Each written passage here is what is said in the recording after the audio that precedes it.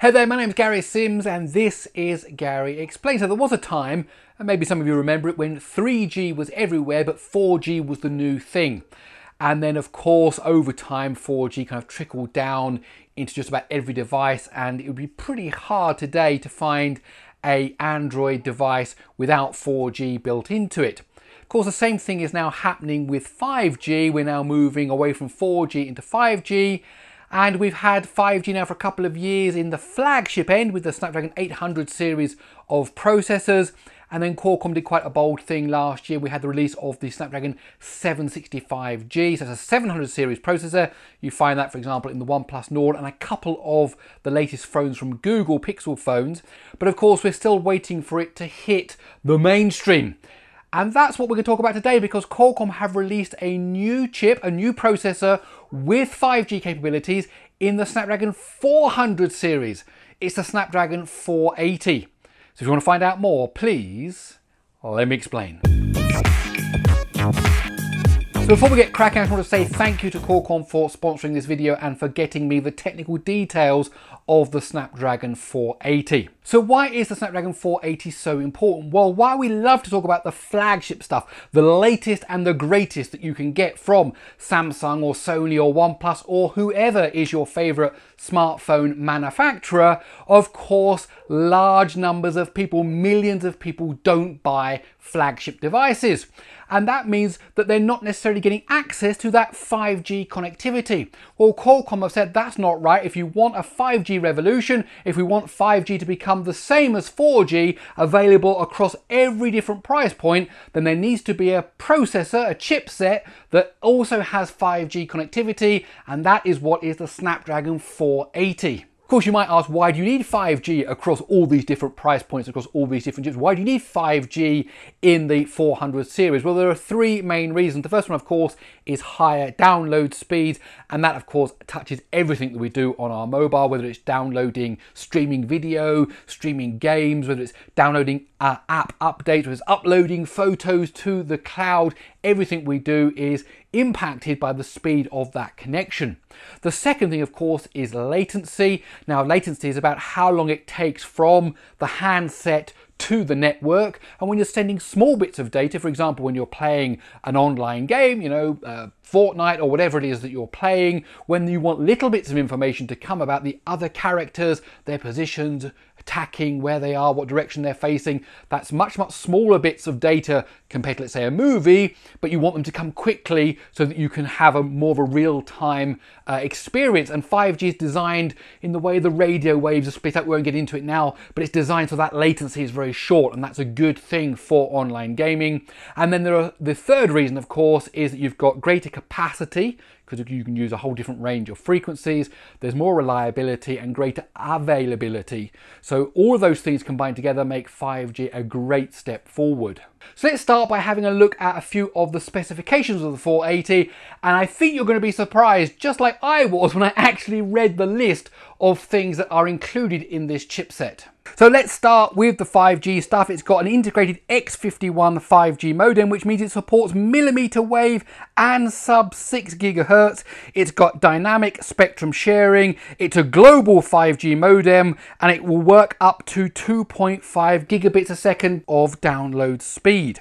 But what about the rest of it? Well, let's start with the manufacturing process. It's an 8nm process, so that's a fairly advanced, not as advanced as we're getting in the bleeding edge stuff, but still a very good process node.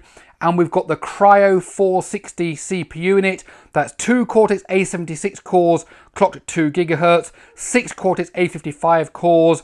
It's 100% faster than the Snapdragon 460. And actually what we're seeing therefore is CPU tech from the higher series trickling down into the 400 series. For example, the Cryo 460 CPU is actually the same CPU setup found in the Snapdragon 675. So we're seeing this trickle down effect of technology into the 400 series. And the good news continues when we get to the GPU. Here we have the Adreno 619, which is 100% faster than the Snapdragon 460. That's the previous generation of processor in the 400 400 series. And again, this trickle down effect, we're seeing the same kind of GPU that you find in the 600 series coming and making its way into the 400 series. And then the great thing is here you've got support for all the standard video codecs, H.264, H.265, and a really important thing is you've got support for 120 Hz displays in greater than full HD resolution. So that's pretty impressive when you come to the CPU, the GPU, and of course the 5G connectivity. But the good news doesn't stop here. This device also has a triple ISP, something we've just seen in the latest Qualcomm flagship device, which means you can support up to 3 13 megapixel sensors at the same time. So you can take a photo with both an ultra wide and a telephoto lens all at the same time. You've got full HD at 60 frames per second, but more than that, you've actually got dual full HD video recording at 30 frames a second, and we've now got support for HEIF. On top of that is Wi-Fi 6 ready, we've got Bluetooth 5.1, and we've got Quick Charge 4 Plus, and that's the first time we'll find that level of quick charge in the 400 system. Now, in case some of those numbers kind of just flew over your head there, let me break this down for you a little bit. You've got 5G connectivity, you've got a CPU setup that is 100% faster than the previous generation, you've got a CPU setup that's actually very similar to what you'll find in the 600 and 700 series, and in fact will beat some of the CPU setups in the 600 series. You've got a GPU, again, that is the kind of thing you find in the 600 and 700 series, and it's 100% faster than what you got in the Snapdragon 460, plus you've got that great triple ISP, which will do great things for the camera stuff, including the ability to take 3 photos simultaneously using 3 different lenses. Then you've got all the other stuff like the Wi-Fi 6 ready, Bluetooth 5.1, Quick Charge 4 Plus. I mean, this thing is packed full of features. I hope Qualcomm don't get upset about this. This doesn't look like a 400 chip. This looks much more like a chip that you'll find higher up, but yet they're bringing it into the 400 range, so bringing performance and the camera stuff and 5G into the mainstream. Now, of course, clearly there are differences between the different tiers of Qualcomm Snapdragon processors. However, 5G is no longer one of them. We've got 5G in the 800 series, we've got 5G in the 700 series, we've got 5G now in the 400 series. And not only that, by really raising up that baseline in terms of performance, in terms of the GPU, in terms of the camera capabilities, then Qualcomm are offering people greater choice. And this is the key thing. Now there is a greater choice for you to still get a 5G device, to still enjoy up to 2.5 gigabits a second download, of course assuming that your carrier is able to provide that, and yet you don't have to buy a flagship device. You don't even need to buy a premium device.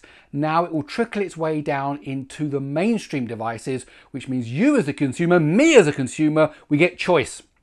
And I've talked about this so many times, choice is the key thing. It is the power that the consumer has to choose where they spend their money, on what they spend their money on. And Qualcomm are giving me and you more choice. So what are the key takeaways for the Snapdragon 480? 100% CPU increase in performance, 100% GPU increase in performance, 70% AI increase in performance, and we're looking at 5G.